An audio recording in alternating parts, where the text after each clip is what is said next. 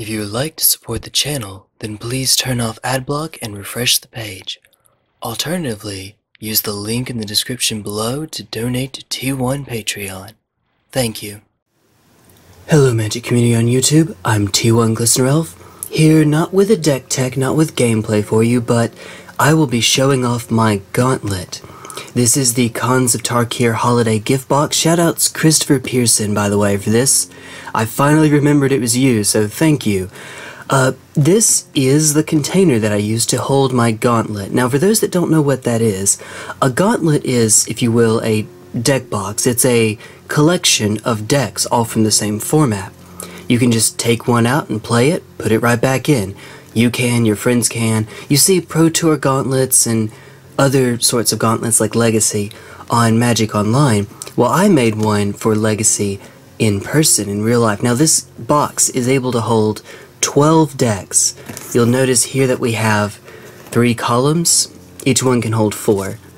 The dividers that came with, along with some other dividers that I've gotten from deck boxes and elsewhere.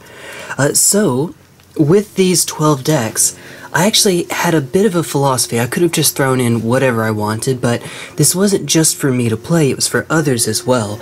And so for the sake of, say, for instance, format diversity, I put some restrictions on myself.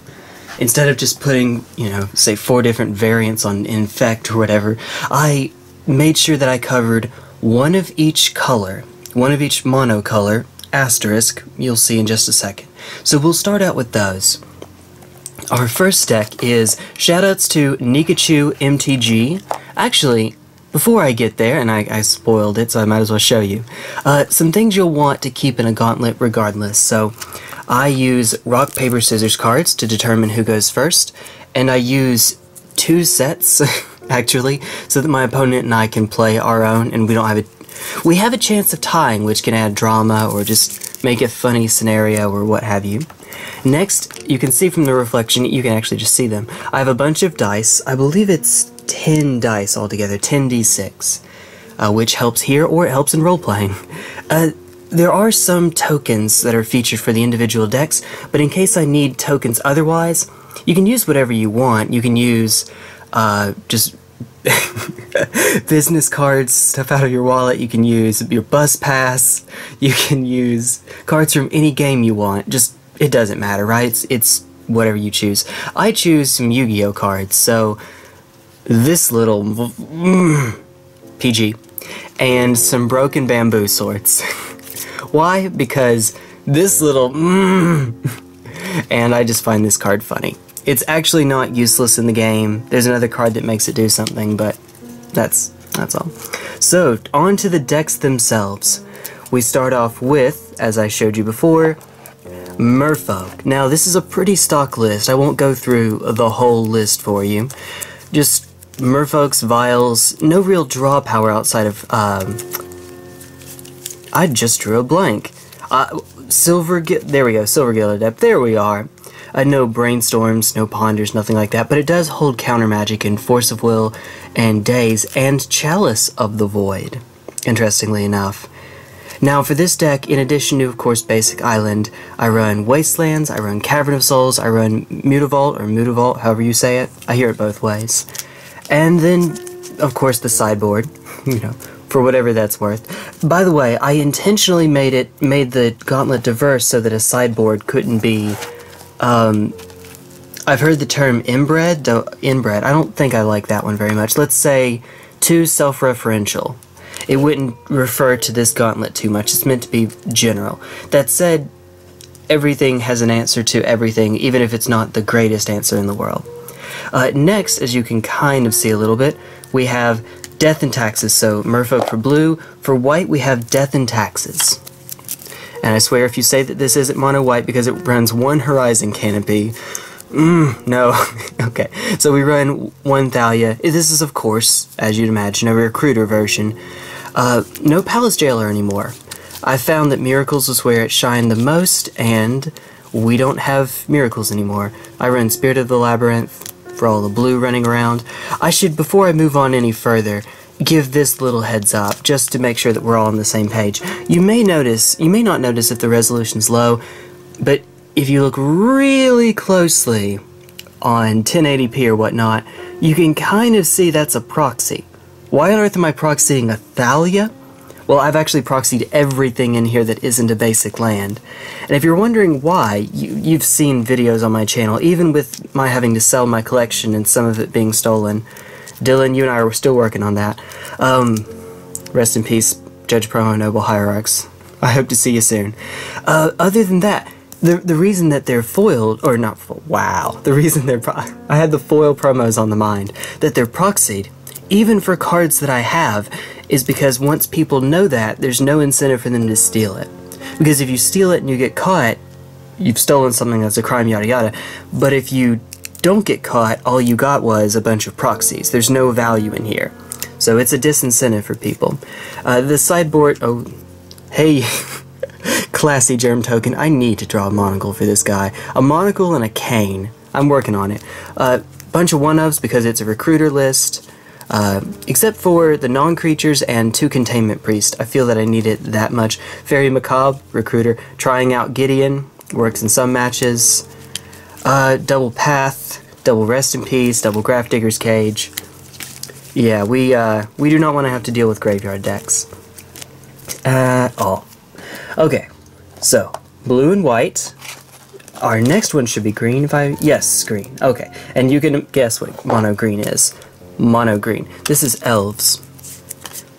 I say mono green, not because of Deathrite Shaman, although obviously a black ability in here, but because there are sideboard answers, actually, that do use black, such as Thoughtseize, Cabal Therapy. If we want to count Leovold, although often we're getting them off of Green Sun, Zenith, or Natural Order. But yeah, this is just in the main board it's a regular rush list. I'm not playing control to start. We can do that in the sideboard. Getting our Rin's Run, Packmaster, our Gaddock Teeg, our Elderscale, yes. Scavenging Ooze, we have Abrupt Decays, yada yada, you get the idea. And there's the one of Jite for certain matches. The idea behind this deck, there are a number of philosophies for it. Mine is super heavy on the combo, because I think that gives it the best game 1 percentage, and it works in any meta. It works regardless of what you're up against. You don't have to make a meta read, and I rather like the consistency of it. There are decks that run main board, say, Leovolds, or Rin's Runs, or Scoozes, or what have you. I don't agree with those. The next is, so that makes me like, my inspiration is drawn from Ross Merriam, in other words. Well, that's his preference. 2 Craterhoofs, go. Next, of course, is Burn, the easiest deck in here to play by, I think, a substantial margin. And that's not just me saying it, that's not a diss. Watching the videos of our Legacy Gauntlet games over at Tapstart, Burn and Merfolk are the 2 that get picked the most for beginners, and it makes sense, right? Now, sequencing is important, and that's certainly underrated, but it's a pretty stock list. What, 3 Flame Rifts, I believe? Yeah, I think it's 3 Flame Rifts and 4 Price. Oh, and 1 Grim Lavamancer, but other than that, it's stock. So, and then, unfortunately, Burn, for lack of draw power, doesn't get much it can do in the sideboard, but Ensnaring Bridge is huge. Firecraft is huge. Grafdigger's Cage. I didn't just do a bunch of variants on burn spells, but most of them are variants on burn spells. For the right match. Next, for the last one, now what is a mono-black deck in Legacy? You might know, it's Pox. This is the closest thing that I have to a pure prison deck. Nether Spirit as the creature. I'm not running a Bloodghast version or multiple spirits or anything like that. Nether Void. Uh-oh, upside down cards. The Abyss. Yeah, Curse Scroll is a win condition. Nether Spirit and Mishra's Factory. Preferably that art. And then this card. Oh, Smallpox. You are amazing. You are seeing the look on people's face when you can go turn 1 Swamp, or whatever, Urborg, Dark Ritual, Thoughtseize, Smallpox, and you still have lands to go, or something crazy like that. It's maybe not optimal. I'm looking at you, Sinkhole. You might be a little bit better in that spot, but oh, when it happens, you just feel so cruel. The Tabernacle. just a one of. Now, I could have run the black-green version of this deck, which essentially has the ability to kill much more quickly by playing the combo, which is the same as in lands. You go and get Dark Depths, Thespian Stage, you have crop rotation, black gives you access to Dark Confidant, stuff if you want to, cards like those. Life from the Loam. You basically put lands and pox together, and that would have been possible, but otherwise there wouldn't be a true prison deck in here. And there are people in our meta that like to play prison decks. It's not my favorite archetype, but every now and then I like to, and we have one person who fell in love with this deck. I'm looking at you, Margaret. You're welcome. In the sideboard, Chains of Mephistopheles. If you actually know what this does, congratulations, you've been playing Magic for 10 years. Well, no, not 10, but you get the idea. We can go more into the, yeah, sure, we'll go more into the side deck, just so that you can pause it and see. Knight of Souls Betrayal. I had my coolest moment in Magic, I think, with Knight of Souls Betrayal from my opponent on the board. I still lost that game, but I killed a Tarmogoyf with Become Immense. So, I'll take it. It gave me a nice little story. Now, once we've covered every monocolor, I should note there is not a colorless deck in here. There very well could be, and there are a number of options. There's Mud, there's Eldrazi Aggro, there's Stacks, there's Affinity, and there's probably more. I'm not aware of any colorless Cloud Post list other than Mud, but there could very well be something like, I would not be surprised. But I'm not running a colorless deck in here. I could, maybe I should. I don't know what I would replace. Say, Eldrazi, for instance. That's seeing a decent amount of play in Legacy. Thank you, Chalice, after all. I don't know what I'd replace it with. Maybe it's worth inclusion. I also admit I very much dislike Eldrazi as a deck. Not even for the deck itself, not for the mechanics, but for the flavor of the Battle for Zendikar and Oath of the Gatewatch Eldrazi. I hate Theros 2.0. I hate the monster side of them. I'd rather see more Lovecraft and whatnot. So, admittedly, I have a personal bias, but I also just don't like the playstyle, and I think it's a little redundant with some other decks that we have in here, and I don't know what I'd take out. But if we had access to more, say a 13th deck, then yes, Eldrazi would probably be the one to make this spot. Okay, that said, I also wanted to cover some other representation in the format. We've covered every color. Now, I wanted to have one, at least one, but one, turn 1 deck in the format, and I chose Charbelcher. I could have picked Oops All Spells. No, I chose Charbelcher. It seems and this is not something I've seen mathematically, but from personal experience, from watching videos, from playing the decks, just anecdotal evidence, in other words, it seems to be the most consistent turn 1 deck, and that makes sense on a number of fronts, actually. The fact that it can go off with Charbelcher or Empty the Warrens, in and of itself, makes it more resilient against Force of Will decks. Because, okay, so let's say you want to go off with Goblin Charbelcher. The opponent knows that and is incentivized to wait as long as possible so they can hit the Charbelcher itself, and X for 2 you, where X is the highest number they can possibly get. I say X for 2 because Force of Will pitch a blue card. On the other hand, with Empty the Warrens, if they wait too long, you might prematurely play an Empty the Warrens in anticipation of Force of Will, and maybe it wouldn't have been as explosive, but now their Force of Will does much, much less. It does basically nothing. So, and of course you have Burning Wish to get yourself back in the game. Because of that, I prefer to play Charbelcher. It's a turn 1 deck that can play a longer game, whereas something like Oops All Spells, I don't know how you play more than 1 turn, unless you do the transformational sideboard and transform into Charbelcher, in which case you're playing Charbelcher. Okay, and then for the sideboard, I actually do want to show this one off really quickly. Just give me one quick sec. So, it's a wish board, for the most part. Well, I say most part, it's 8 cards. Empty the Warrens, win condition, Goblin Warstrike, supplemental win condition, Telemin Performance, win condition, and other. Diminishing Returns, reload, Pyroclasm, I don't want to die, Reverent Silence, Leyline of the Void, and Rest in Peace, get out. Well, no, actually, oh, what was this for? because this deck doesn't really use the graveyard. Oh, yeah, because I can't think of what. Oh my goodness, this is eating me up. I mean, I know there's Eidolon of the Great Rebel, but other than that, I can't think of anything that just, well, there's no rule of law in this format. Eidolon of Rhetoric? No. Whatever, I'll think of it. I remember there being a reason I put that in. And then Shattering Spree, uncounterable artifact removal. You can counter the original, but the copies aren't cast, they're just put on the stack. So it can get around Chalice, for instance. Or a Thorn of Amethyst, or what have you. Trash for Treasure, get your Belcher back out of the yard. And then our anti-blue, this is the only time we ever sideboard, it's for blue decks. Pyroblast, 3 of, and Xantid Swarm, 4 of. Oh yeah. So I just wanted to show that off, because I was proud of that sideboard.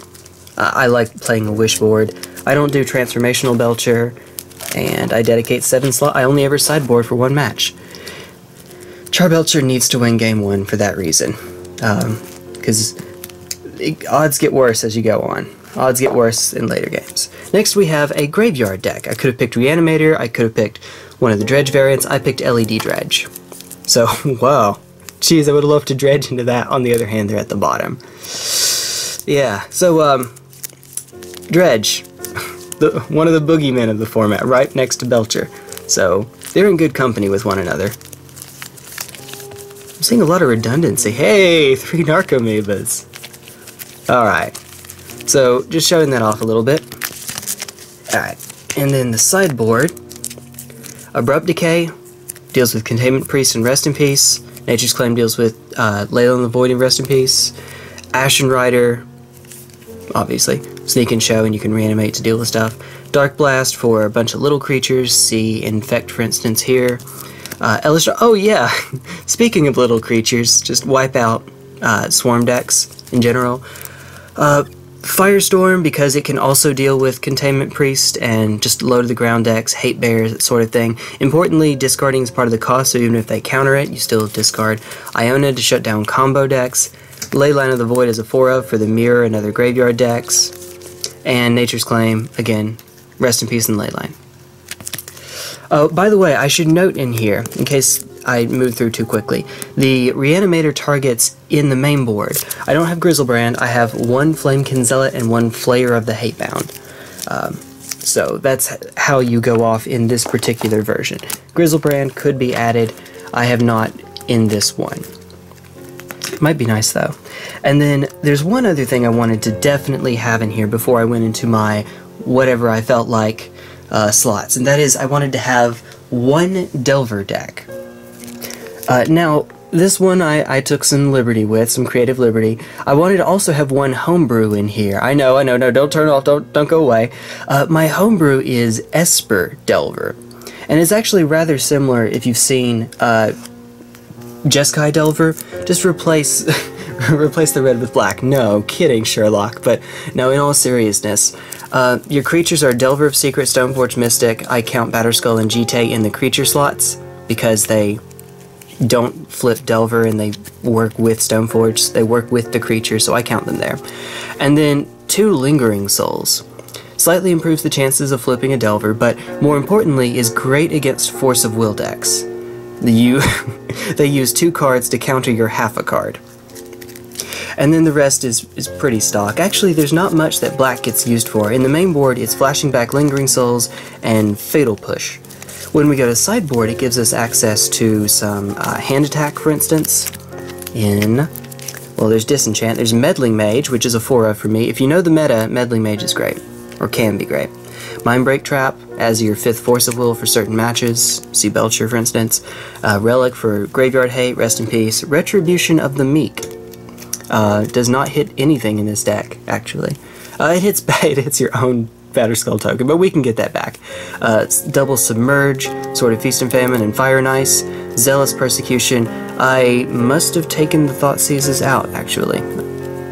Let's see. What was in there previously? I think it must have been, I don't know, actually. I think it must have been Disenchant, but Otherwise I wouldn't have any artifact removal at all. Artifact or enchantment removal in the deck. Okay, so that might have been it. So I thought I had some hand attack. Maybe, maybe not. Oops. Oops. But that's an option. That is one benefit that you can get from playing in black. Which is great for combo matches, yada yada, you know the drill. Of course, you also have Force of Will, and Daze, and Spell Pierce, and Stifle, so you may not need Thoughtseize in addition to all of that. Now, for these four, I got to pick, again, whatever I wanted. I wanted there to be a disproportionate amount of blue representation in here because, you know, Legacy. And so far, I only have, let's say, Merfolk and Delver. That's it for blue deck so far. I'm not counting Dredge, just because you have Narcomoeba and Cephalocolor. I'm not counting Charbelcher just because you have Gitaxian Probe. No. No, that is not how this works. That said, the first one, after I get past these, is actually not a blue deck, but this one is especially fun. This is maybe the most fun deck in here to me. Sometimes it's Infect, sometimes it's lands. Good old lands. This is Gruul lands, punishing lands. No black in here, although we could add black. Yeah, it's I don't know. I know that there's a bunch of little micro tweaks that you can make to the deck, but the engine is the same. I should note, I keep Bojuka Bog and Karakas in the main board. I know that isn't something that's always done, but that's my very, very strong preference to shore up matches otherwise. You just keep the other in the sideboard, but I'd rather, you know, the combo match is so bad for lands in game one. Anything I can do, being able to wipe their grave with Bojuka Bog at instant speed with crop rotation, or deal with an Emrakul that's come down off of show and tell, anything I can do, I will do. So then we fight the blue decks with Boil. We have a bunch of slots in here for combo height, so 3 Chalice of the Void, which hurts us a little, but not much. 3 Crossing Grip, 4 Spear of Resistance, and another Spear of Resistance, because we can't run one more. We have Thorn of Amethyst. And then 2 Tireless Trackers. Yeah, once they slide out all of the removal, it turns out Tireless Tracker on turn 2 is pretty sick. It's pretty cool. Okay. I know it's a lot more detailed than that, but there are experts that pilot this deck that could go into more, Jarvis Yu, I believe, who could go into more detail about it. It's my understanding that once they aren't able to remove it against long game decks, it just grinds out so much card advantage. And of course, bear in mind, you can replace Investigate draws with Dredges from Life in the Loam, and it just gets out of hand. Okay, back into blue decks. We have Show and Tell. Good old Show and Tell. Now, I should note, mine is a syncretic build here, so I guess it's a homebrew, but only a little. There are some that just run pure Sneak and Show, and then there are some that run a Cunning Wish deck that usually has Omniscience in the main, and then they can Cunning Wish for whatever, like Release the Ants or a whole little wish board package. Mine does not have Omniscience, but does have Cunning Wish, and therefore it has a wish board. It's something I've been experimenting with and having some success with, though. Bear in mind that my meta is not very adept at Legacy, so take that with a grain of salt. Nonetheless, I've found it to be awfully exciting, engaging, and I like having the options, even though it is rather slow. Cunning Wish is admittedly a slow card at 3 mana, in a deck that can turn 1 Show and Tell into Emrakul. But of course, because you are a blue deck, you have the ability to control with cards like Force of Will and Spell Pierce. You can make the game go on long if you need to. Now for that wish board, quick deck tech time I suppose. The only one you can't wish out is Blood Moon, which is a 3 of, which you probably need to be a 3 of. I've ordered the rest not alphabetically but by what they do, I believe. Okay, so wow. Pyroblast as an additional counterspell if you need it. Ravenous Trap, fight your graveyard decks. Sudden Shock, uncounterable creature kill. Well, uncounterable now that Counterbalance is out of the format, since Top is out of the format. Surgical Extraction, more graveyard hate. And it's I guess, able to take it out of the deck completely. Through the Breach, if you can't find Sneak Attack or Show and Tell, you can just get Through the Breach and haste it in that way. It is an instant after all. Flusterstorm, more counter magic for storm cards especially. That could have been Mindbreak Trap. Lo and behold, we have Mindbreak Trap. There's some situations you won't want or the other. Echoing Truth, deal with problem permanents. Mindbreak Trap, Belcher, or Storm. Wipe Away, also deal with problem permanents, uncounterably. Intuition, find whichever card you need. If you have, say, a Show and Tell or a Sneak Attack and you need an Emrakul or a Grizzlebrand, this will get it. Of course, vice versa is also true. If you have your creature and you need the other one, you can get it with Intuition. Yay! Volcanic Fallout, uncounterable mass creature kill. Kozilek's Return, also creature kill, but notice the cost. Sometimes that actually makes a difference, having 2 colorless there. After all, you have Ancient Tomb and City of Traders in the deck. Okay, and with that, that is Sneak and Show. The way that I'm running it. I've been trying it out. I rather like it. Maybe that's not right though. Maybe there's a better, and one Show and Tell wanted to lag behind. Show and Tell became run and hide for this one. Flavor text win. Alright. Next, we have 4-color Leovold. This is Leovold Red. Just to differentiate it from the ones that run Swords of Plowshares and Stoneforge Mystic. Although this doesn't use much red. In the main board at least. There is a 1 of Kolaghan's Command, a 1 of Sudden Shock, speaking of which, a 1 of Sudden Shock, and honestly that might be all of the red in the main board. If I'm remembering, there's not a Lightning Bolt in here. That said, we do have some sideboard answers, and I'll flip through this really quickly. You can pause it. There's Is It Staticaster? Pyroblast. It's one of the bigger ones. That probably should go up to a 2 of, actually, or 1 Pyro, 1 Red Elemental Blast. Well, I'm also considering a Dack Fayden, to be honest. Though Dack Fayden doesn't give you card advantage on its own, it gives you a lot of selection, but this deck doesn't really take advantage of the graveyard as well as, say, Dack Fayden and Reanimator, if you've seen Grixis Reanimator. But in that case, if I'm running Dack Fayden, you do 2 Pyroblast. And then, the one you've all been waiting for. Yep, we have Infect. Lo and behold, we have good old Infect.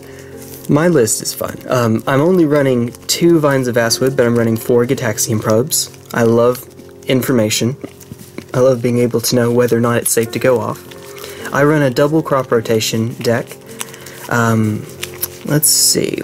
Only 4 GlistenerElf's, 4 Noble Hierarchs, 4 Blighted Agents, 4 Inkmoth Nexi, Nexuses, Nexopodes. No. Wasteland in the main board has a 1 of. Hits Tabernacle and Maze and that sort of thing. So, Bojuka Bog, again, crop rotation. Dryad Arbor, Vice Liliana. The 4th Force of Will in the sideboard. So 3 in the main, the 4th one's in the side for combo decks. Sometimes this is the kind of deck where the blue card count isn't terribly high, and also I don't know. It's good, but Infect is the kind of deck that, especially, how do you say, Daze is better. Daze only is a 1-for-1. I mean, you are returning a land to your hand, but you're going to get to play that again later. Force of Will is a 2-for-1 in a deck that doesn't do that as well. It doesn't do that optimally. I don't know how best to explain that, but this is something I'm sure Tom Ross, who also does this, has talked about in more detail. It's something I've experienced, but I don't know that I know how to say it very well. Just that, while it's obviously a very good card, it's not so good that you necessarily want to see 4. I think in my list I only have 16 or 17 blue cards in the main board. I have to go to side to increase the count a bit. And that's counting Blighted Agent, of course, and Gitaxian Probe. One's a creature, one usually cycles itself, so... Grafdigger's Cage, Elves and Graveyard decks, Hydroblast, yay! deal with red removal and burn and what have you. Karakas for Emrakul, largely. Yay, Croson Grip for uncounterable artifact removal. Maybe a little less relevant now, but it's fine. This one maybe should not be in here. This is for some Delver list, not all, and for Eldrazi.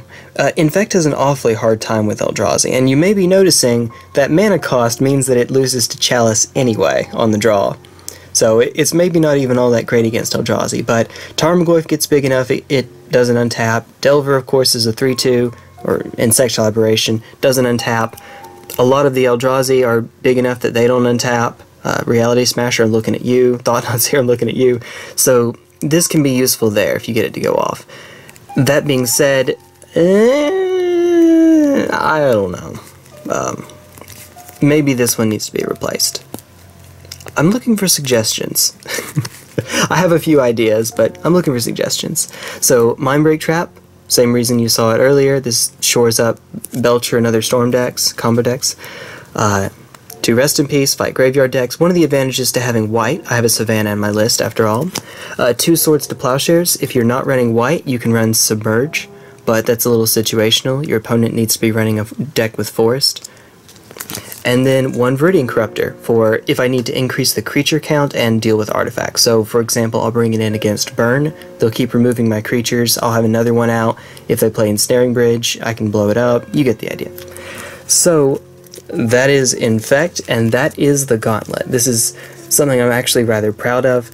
If, for whatever reason, I end up getting another gift box, if it's given to me or if I purchase one, yeah, right. But if something changes in the not-too-distant future and I get another of these, I will gladly add more decks. I actually might make a Gauntlet for another format, or I might just let the Vintage Gauntlet be part of this and more Legacy decks also be part, because there aren't that many Vintage decks relative to a lot of other formats. Standard changes too often, even Modern changes probably too often. But Legacy is here to stay. Maybe if I just have a bunch of room, put in a couple commanders as well I can walk around with.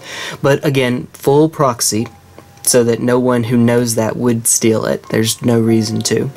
And if someone doesn't know it and they do steal it, I'm not out much of anything. I'm out a box, which has sentimental value, but it's a box, and a bunch of market cards that are inside these sleeves.